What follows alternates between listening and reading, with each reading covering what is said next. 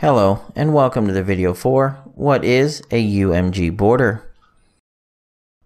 A UMG border is one of the standard user interface widgets that comes with Unreal Engine 4. It is basically just like an image. What the difference is, you can have a single child.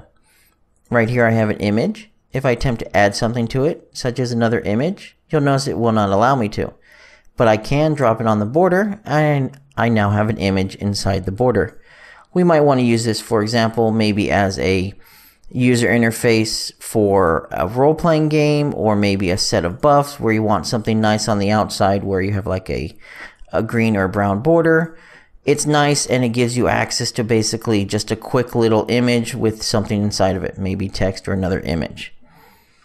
If you'd like to have more information regarding this, please check the video for how do I use the UMG border.